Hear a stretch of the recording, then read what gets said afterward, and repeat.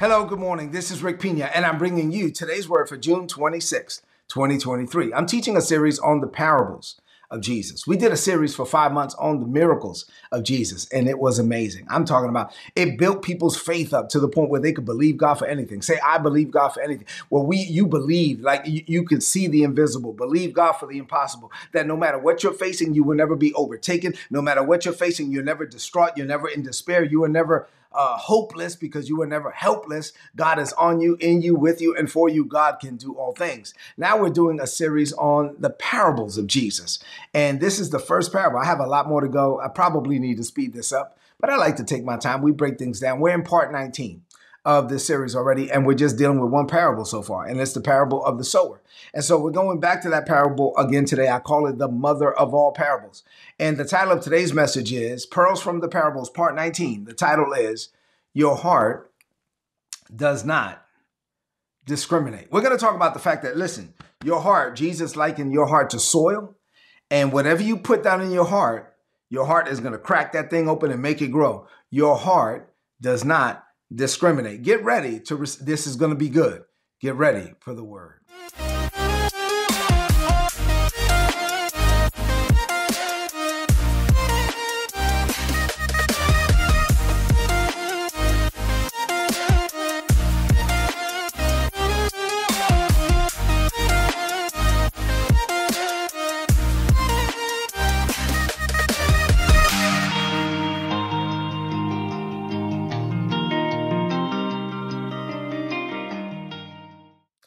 All right. So listen, I'm excited about this message. Before we actually get into the message, let me share a scripture with you that I've been meditating on, that we've been meditating on all year. This is a scripture that our church was given from the Lord for this year, for this season, that this is a season of refreshing and restoring for us.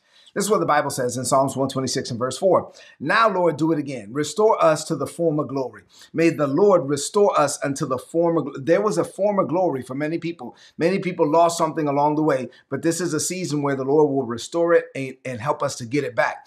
Say, Lord, restore me, right? This is a season of refreshing and restoring for us. The text says, may streams of your refreshing flow over us until dry hearts are drenched again. What we want is if you ever, while you're walking with God, if you ever get to the point where there's an area of your life that's dried up, then what you want is to spend time with the Holy Spirit so he can drench you again. I'm talking about fresh wind, a fresh fire, a fresh anointing. Say, Lord, do it again. Let Lord do it again for me. All right, so we've been looking at the mother of all parables. Let me just say this real quick.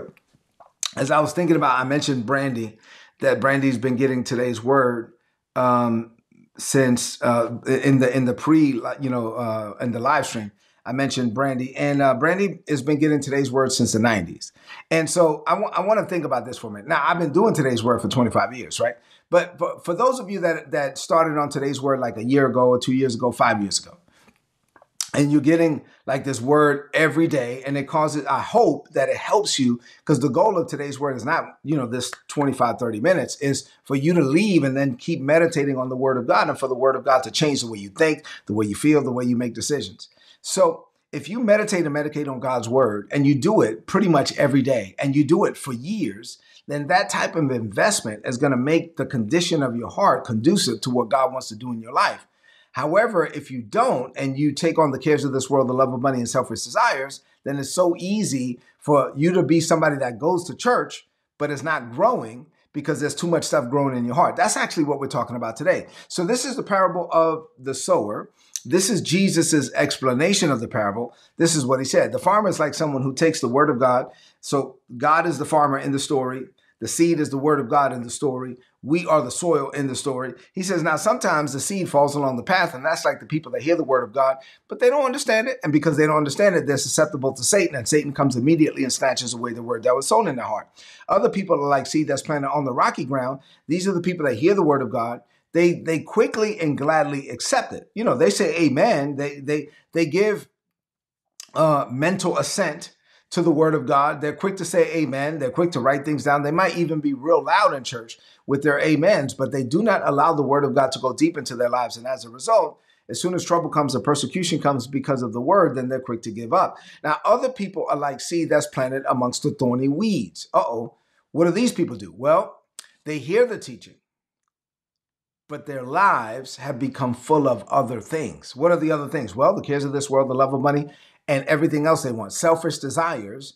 And these other things grow up like weeds, and the weeds choke out the word. And so they're feeding the weeds more than they're feeding the word. And so the weeds choke out the word, and the word doesn't work. Other people are like good ground. And what happens with the good ground? Well, the good ground, they hear the teaching, they accept it, and it produces a harvest, sometimes 30 times more, sometimes 60 times more, and sometimes 100 times more. So once again, I'm dealing with this thorny ground, that these are the people that have allowed their lives to become full of other things, and they have competing priorities. Now, in their heart, the word is there, but in their heart, the weeds are there. And so what the analogy that Jesus gives us is that our hearts are like soil. Put in the chat, say, my heart is like soil. So this is the picture Jesus is giving us. The word is like seed. He is like a sower, and our hearts are like soil. And the soil that's in our hearts is so fertile that it will cause whatever is sown into it to grow. The point that I'm making today is that the soil in our heart does not discriminate. Whatever you sow down into the soil of your heart, the soil of your heart is going to cause it to grow. So what does this mean for you today? You ready? I said all that to set it up. I have several things to share with you in this morning. I believe 8 or 9 things. I want to give these to you now. This is where I need you to receive. Say, I'm ready to receive. You ready? All right, number 1. Let's break this down. Let's say that you own a beautiful orange grove. Picture an orange grove. You ever been to Florida? You ever seen that, or at least seen it on TV? So you own an orange grove. It's beautiful. As far as you can see, I mean, your trees are lined up real pretty and everything, and there's oranges as far as you can see, right? So you own an orange grove. But for whatever reason, one day you decide to sow apple seeds into this orange grove. So you have a piece of land, you till it out inside of the grove, and in that grove, you decide, right next to the oranges, to sow apple seeds. Now, what do you think the soil is going to do? Do you think the soil is going to say, hey, time out, boss? I produce oranges. Like, don't be putting no apples up in here. No. I produce oranges. I don't want to produce apples. I produce oranges. No, the soil is not going to do that. Why? Because the soil does not discriminate. If you sow apples into an orange grove, guess what it's going to produce? It's going to produce apples. And before long, you're going to have apples growing right alongside of the oranges. So if you sow something that you do not want, you're going to produce something that you would rather not have. This is not rocket science, right? Jesus is saying, okay, how do I explain the things of God? How do I explain the kingdom? How do I explain the word and how the word works? Let me break it down in a way that people can understand. Let me give you this analogy of a farmer because people understand this. And so let me explain. Just as the soil of the earth is designed to take whatever seeds you sow into it, crack that thing open and make it grow, your heart functions the same way. Say my heart functions the same way.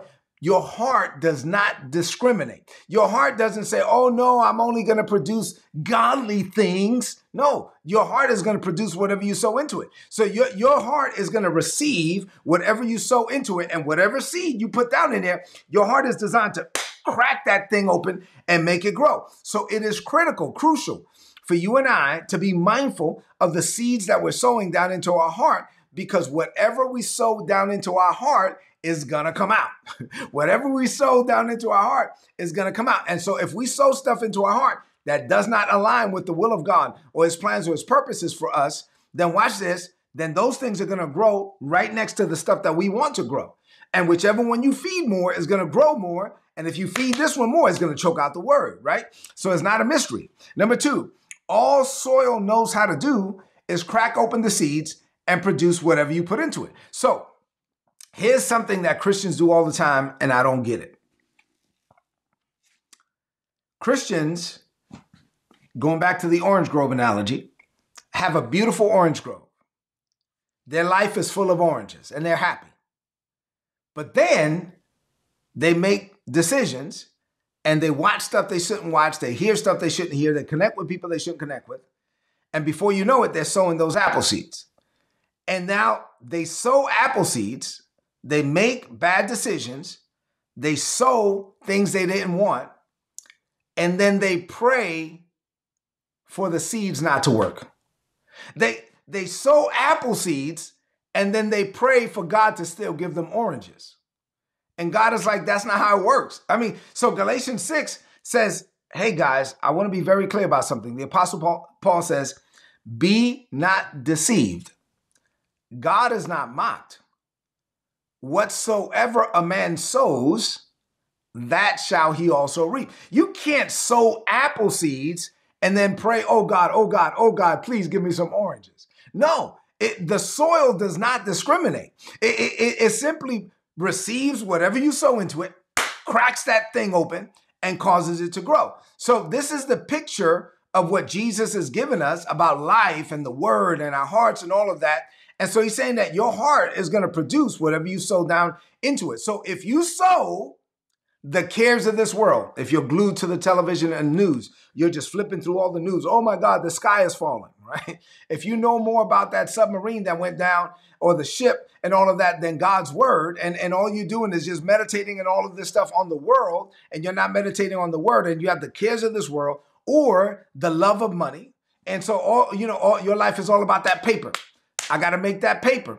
And you'll do anything to go get that paper. And you will do things that are unscrupulous, and you will do things that are conniving and backbiting, and if somebody else is cheating on their taxes, you cheat on your taxes, and you'll fill out a PPP loan, and you'll do stuff, and you're lying on stuff, and you're lying to the government. But then oh God, please, please, please, please, please, don't let me get caught. No, stop. You can't sow apples and then pray for oranges. That's not how it works. If you take the cares of this world, the love of money, and lust for other things and selfish desires, and you make your life all about that, and you make your life about that instead of the things of God, then you pray, oh God, but Lord, I still want you to do this for me. Paul is like, that's not how it works. God is not mocked. Whatever you sow, that shall you also reap. Just as the soil has the innate ability to crack open the seed and bring forth whatever you put in there. Listen, you have to be intentional about what you sow in your heart. Now, let me be clear about something.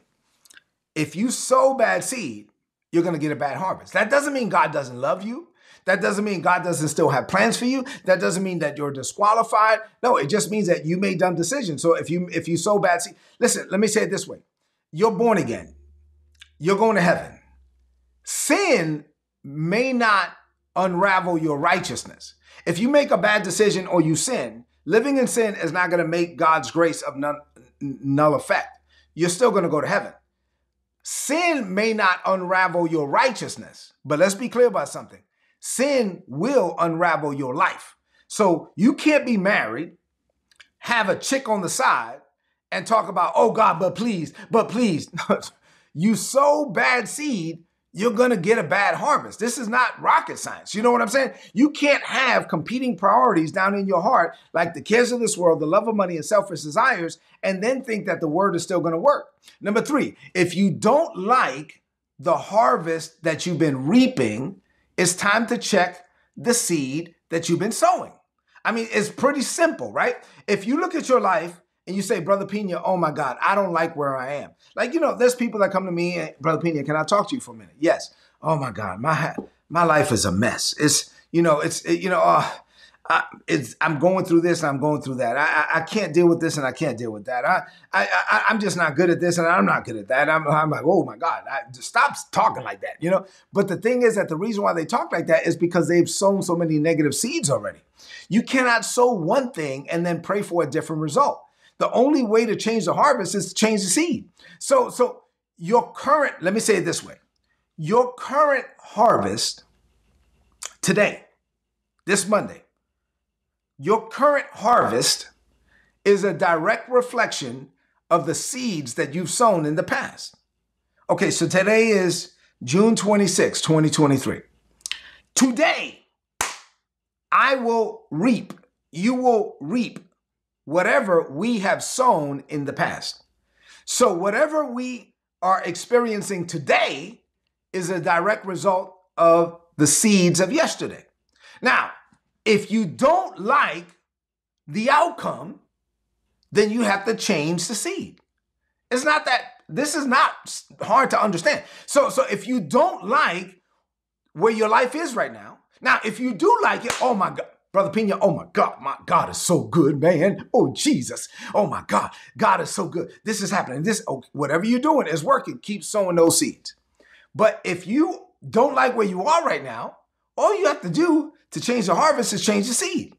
If you change the seed, now it may not happen overnight, but it's going to happen. So you should not, let me say it this way. You should not expect a harvest of peace and joy and abundance if you're one of those people that sowed seeds of negativity and doubt and disobedience. You're going to reap what you sow. I know people that are just messy.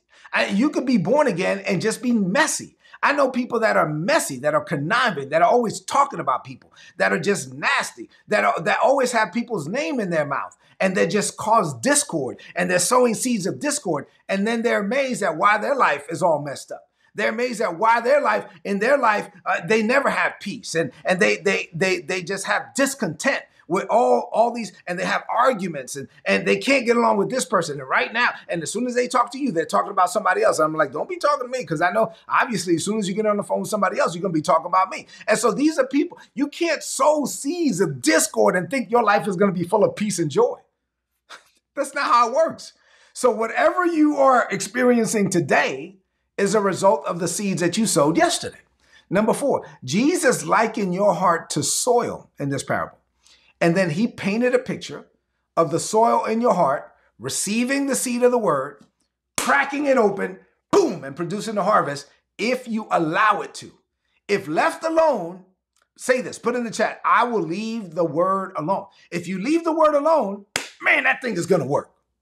But if you don't leave it alone, and while the seed of God's word is trying to grow, you start sowing other seed, the cares of this world, the love of money, selfish desires. Now, while this one is trying to grow, these other things are growing. And in this case, Jesus said the competing priorities choke out the word and keep it from producing. And so at the end of the day, what you want to do is you want to get the word down in your heart and leave it alone. Don't fill it with other things. Number 5, your heart has the power to nurture and bring to life whatever is sown into it. Say this out loud. Whatever I sow into my heart is going to produce a harvest. So it is essential, therefore, that you be purposeful, diligent, very intentful about whatever you allow to get sown down in your heart. Proverbs 4 and verse 23, this is what the Bible says. Guard your heart with all diligence, for out of it, your heart, flows the issues of life. Your whole life is flowing out of your heart. So you got to guard your heart with all diligence. You got to say this, say it out loud, put it in the chat. I protect my heart. You need to shield your heart. You need to protect your heart. You can't watch everything. You can't listen to everything. You can't connect with everybody. You can't do it. Why? Because I'm guarding my heart. No. I got to guard my heart from that stuff. Number 6, the condition of your heart plays a vital role in the quality of the harvest that you get to experience in this world. If you fill your heart with distractions and worry and worldly desires, then the word of God might take root, but it's not going to bear fruit.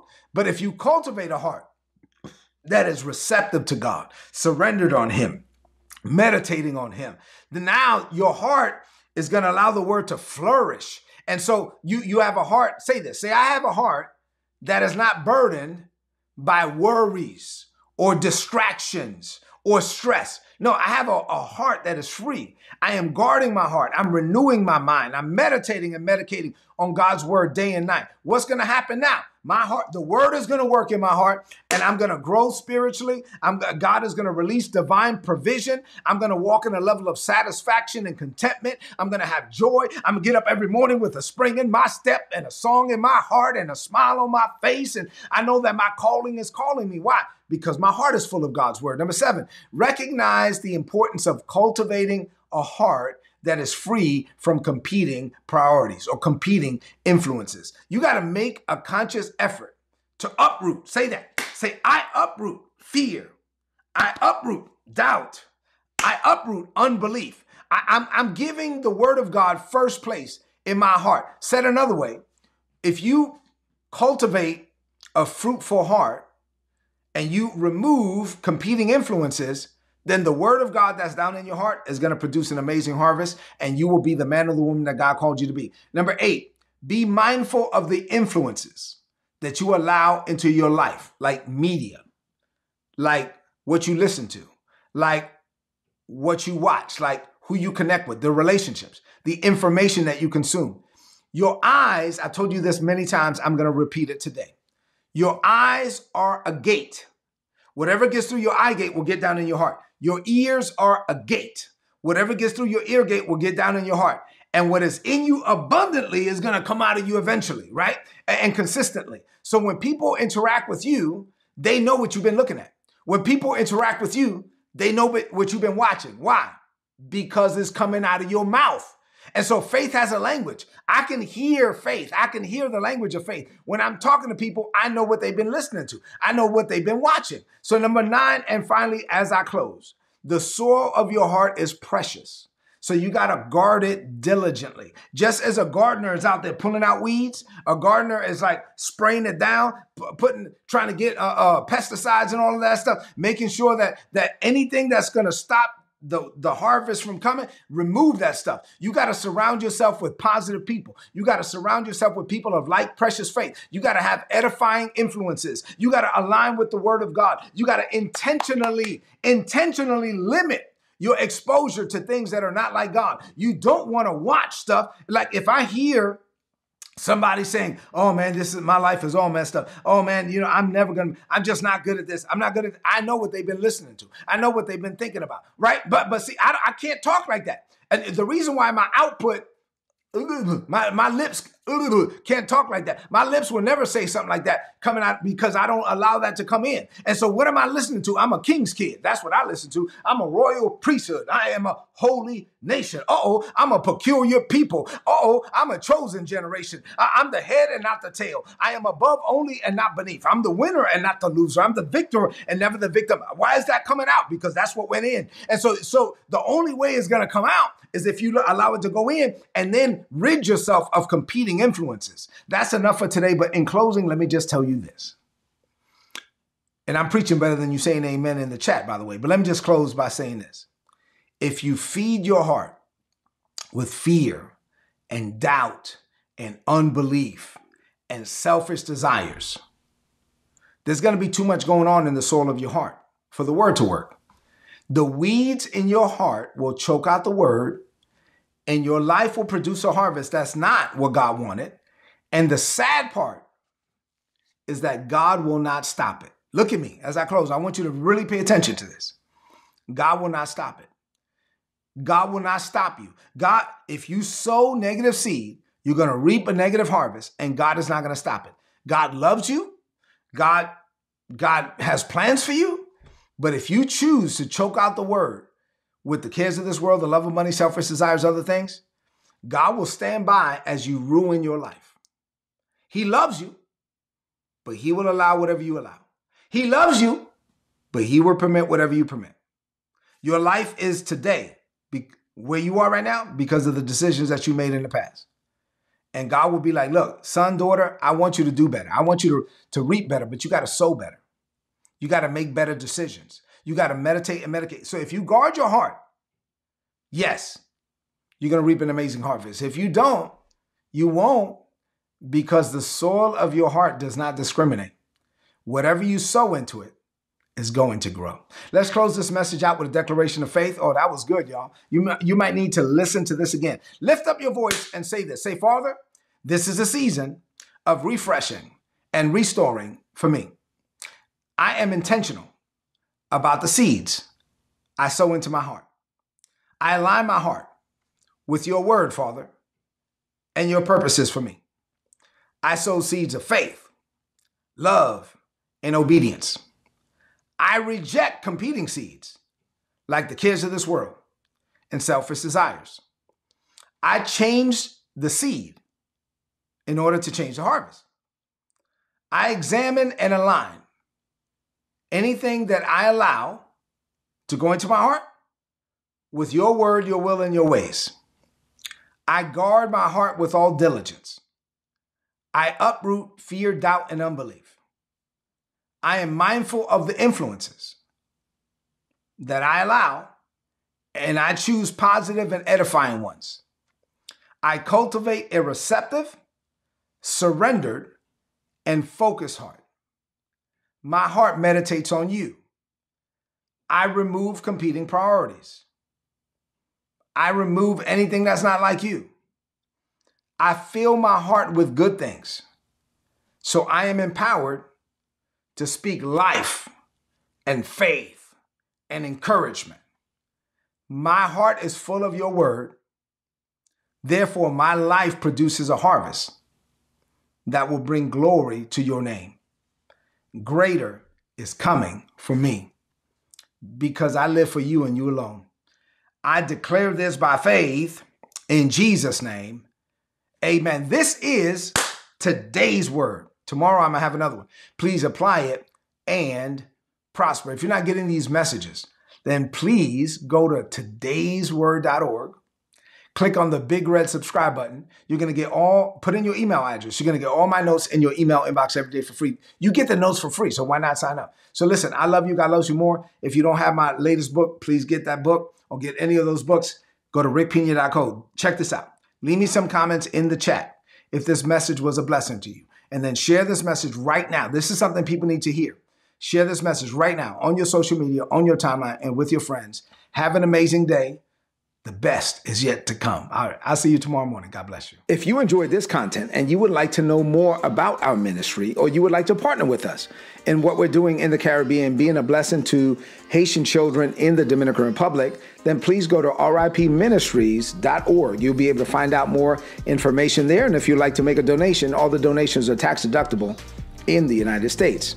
A few months ago, the Lord impressed it upon my heart to set up a coaching and mentorship program, and Isabella and I set that up. And so now we make ourselves available on 3 different levels for those that want access to us and to learn things about maximizing your potential, increasing your personal productivity, and fulfilling your life's purpose. If you're interested in that, go to patreon.com/Rick Pina. And then lastly, the Lord impressed it upon my heart to write several books and journals to help people grow in grace and in the knowledge of our Lord Jesus Christ.